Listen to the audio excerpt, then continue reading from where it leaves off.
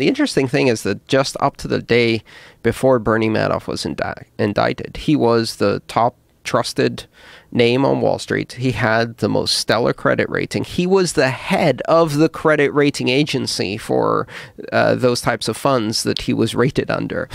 And the next day, he's a crook. So you can see these things happen throughout human history. Changing the form of money you use doesn't change that. But if you change the architecture of money and you make it less necessary and less useful to concentrate the money in the hands of third parties, that has an impact. And so that's one of the issues with this, something like Mt. Gox or with any banking system, other than the Bitcoin system. Yes. I mean, the problem is the counterparty risk. If you give your money to other people, the entire reason we have oversight in banking is because of the simple truth that if you give your money to other people, eventually they'll try to steal it. That's it. And the only reason they don't, because someone in the bank is going to have a tremendous need, a tremendous gambling problem, an addiction, something, right? Or just have a lack of empathy and socialization and just be, crooked. But they don't even have to be crooked. They can make a mistake in trading and try to cover it up with customer money. They can have a debt. Their parent may require an expensive surgery that they can't afford. There's lots of reasons why people commit financial fraud, and not all of it is because they're just greedy, evil assholes. But the bottom line is that all of the oversight system we have in banking, which, by the way, fails again and again and again and again to protect regular people from these thefts, all of these systems we have exist for that one reason. So the answer is not build better systems to watch the people who hold your money.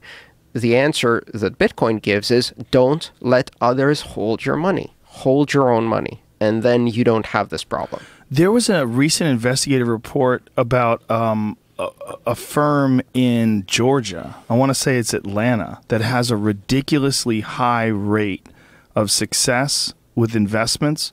And they interviewed the guy who runs it and, his reasons for why they're so wildly successful and they make so much more money than anybody else were very suspect.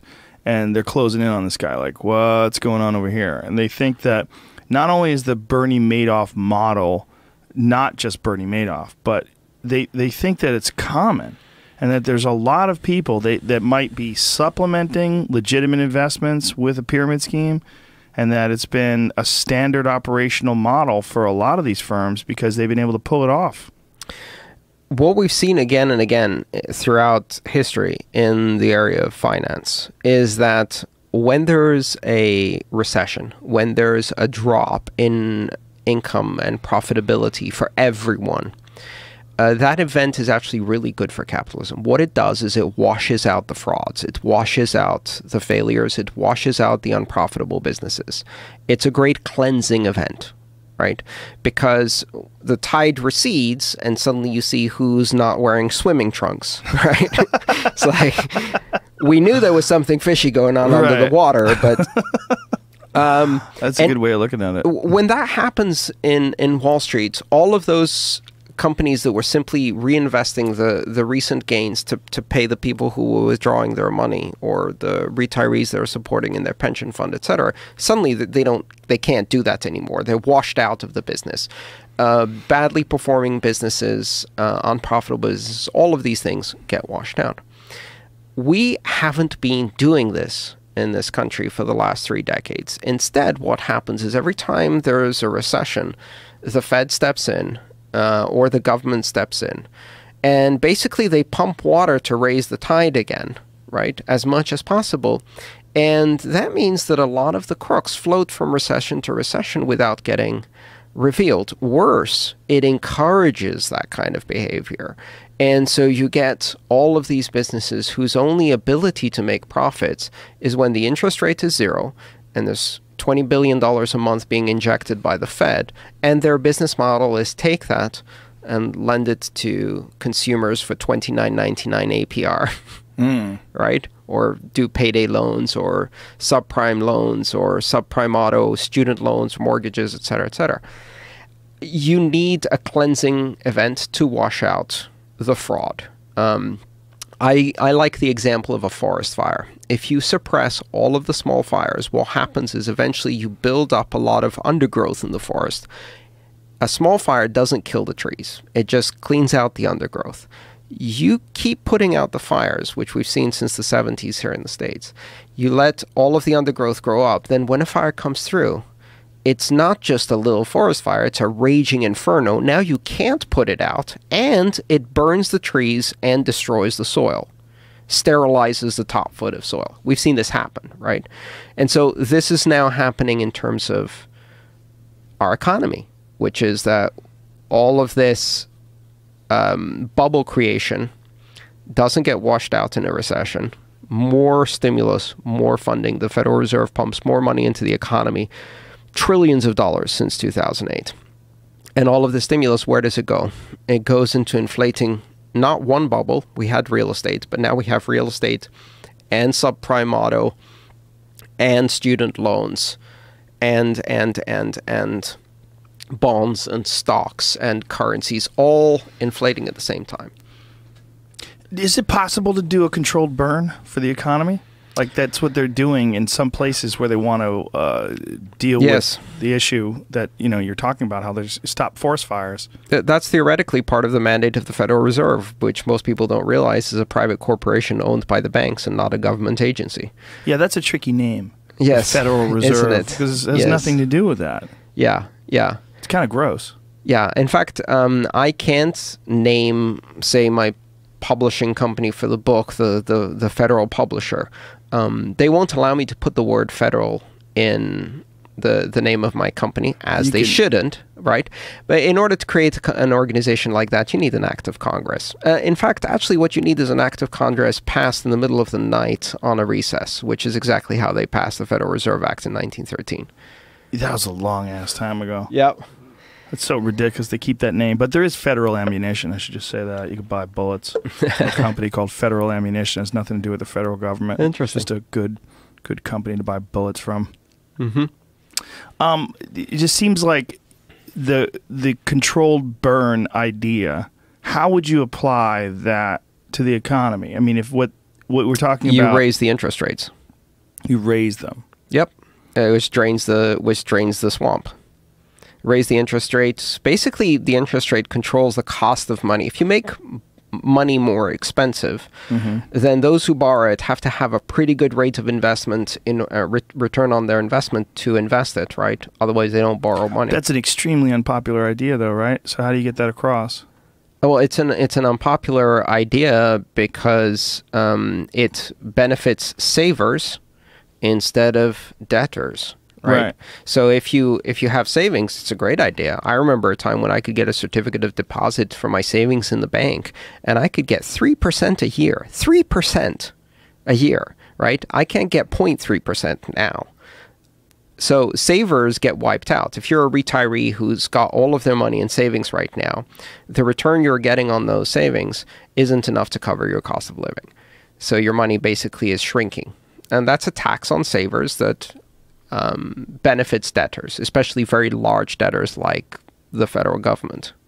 Yeah, it's such a complicated system that for the average person that's working all day, and you get home, you have hobbies and family and things that you want to do, it's very difficult to get a grip on exactly how money works. Yes, it is. And it's one of the things I found through my experiences doing these talks that I do. And I talk about that in the book too. The whole point of this particular book, The Internet of Money, is why Bitcoin. And I talk about the philosophy behind money, the topics of money that most people don't understand. And what's really astonishing is that here I am, and I'm talking about the greatest experiment in money, started in 2008, 2009. And this great experiment is completely unprecedented in the history of money. And I'm not talking about Bitcoin. I'm talking about 22 central banks simultaneously taking their interest rate to zero and pumping the largest amount of money ever created into the world economy, trying to stop it from collapsing. And that has created the largest bubble in history. And the weird thing is that most people are not even aware that they're living in a time when we are doing this completely unprecedented, untested, no one knows where it goes, huge monetary experiment in which 2 billion people are hostage as part of it, at least, right? And nobody knows where this is going to go, but most economists, mainstream economists, say this doesn't end well. A system like that, which is very opaque, which most people don't understand, is the kind of system you want to corrupt, because that's where you can make the most money without anybody noticing. And of course, financial crime is not really prosecuted in this country. In 2008, giant crisis, millions of homeowners kicked out of their homes, illegal foreclosures, robo-signing mills, blah, blah, blah, blah. The only person who went to jail, Bernie Madoff, who stole from the rich. Pretty much everybody else scot-free. It is pretty interesting. It's almost like he was just a scapegoat. Well, he was obviously a crook. He was obviously a crook. He was obviously a crook, but and a sociopath or something. Surrounded by hundreds and hundreds and hundreds of crooks in the same scale, and giant investment banks that are just as corrupt. And we don't see that, right? You can get pulled over for a busted taillight and thrown in jail in plenty of the states in this country for 6 months for having an herb in your car. And at the same time, you can put 1 million people out of their homes through straight up fraud with mountains of evidence and emails and things like that, and they're untouchable. That system, the problem isn't the fact that there's fraud. The problem is that the system itself is fragile because of that. And if it was just them going out of business when the fragile system has problems, when it has hiccups, as it did in 2008, that's fine. But it's not just them going out of business. It's a generation of kids who leave college with nothing waiting for them but a McJob. And, coming into a generation where their parents could get by with one income in a household, and now 3 jobs each in a household of 2, and you can't afford to buy a car, let alone a house, right? So we're part of the new sharing economy. And what is the sharing economy? It's the I can't own anything because I can't afford anything economy. So that whole generation is now suffering because of that fragility of the system, and the fragility hasn't gone away. But I don't want to dwell too much on the negative, right? Because the thing that I find positive and interesting about Bitcoin is that it serves a global society. It is truly global, transnational money. There's plenty of places in the world that have it worse than the US. There are some places that have it better financially. But it really is quite an incredible concept to be able to have this money that can operate on a global basis. And with that, the opportunities to buy and sell and trade and invest and borrow internationally. The fact that what we did with the fundraising here to fundraise for those wells, right? We don't know if that was just people in the US donating. It wasn't. I can guarantee you there were people from all over the world donating. That's almost impossible to do with traditional payment systems. You could have then sent that money directly to where the wells were being built. Again, anywhere in the world. And that's really exciting to me. People are uncomfortable with Bitcoin because it represents changing one of the fundamental ancient technologies of civilization, money. And we've only changed that technology 4 or 5 times in the history of human civilization. We've gone from bare bones barter systems, here's a goat, give me 3 chickens, right? To systems of precious metals and other nice objects, feathers, shells, etc., to exclusively precious metals, to precious metals stamped with the faces of kings. And then at some point, around the 15th century, you start seeing certificates of deposit for precious metal being exchanged, paper notes. I have a deposit of gold there. I'm not going to move the gold from my deposit to your deposit. I'll just give you the piece of paper that says you're now the owner. And paper money is introduced. And then plastic in the 1950s, Diners Club, traveler's checks, and the first credit cards. And if you think any of these transitions were smooth, None of them was smooth. You go to someone who's been using precious metals for 10 generations and you say, hey, this piece of paper is money. They're like, mm-mm. Give me something shiny that I can bite.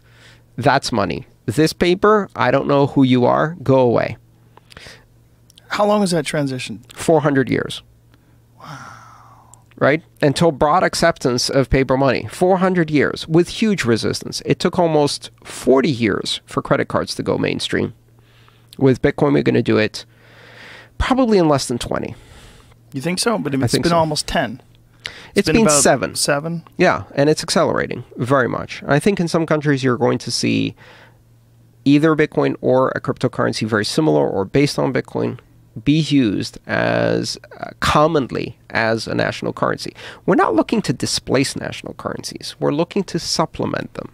I think the idea being that people will get comfortable using multiple currencies, just like many places they are. If you're operating, between the border of Kenya and Tanzania, for example, you're probably going to use 4 different currencies: Kenyan money, Tanzanian, US dollars, and euros.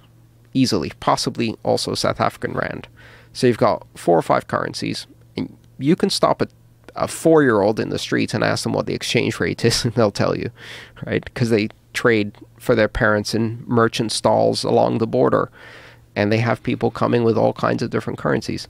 It's not that difficult to assume that there's digital currencies in that future, either there or in a major modern metropolis where people are using Bitcoin to transact online, to buy things, virtual things, music, video, things like that, where you want to make very, very small payments where credit cards are not suitable, and use Bitcoin as well as their normal currencies.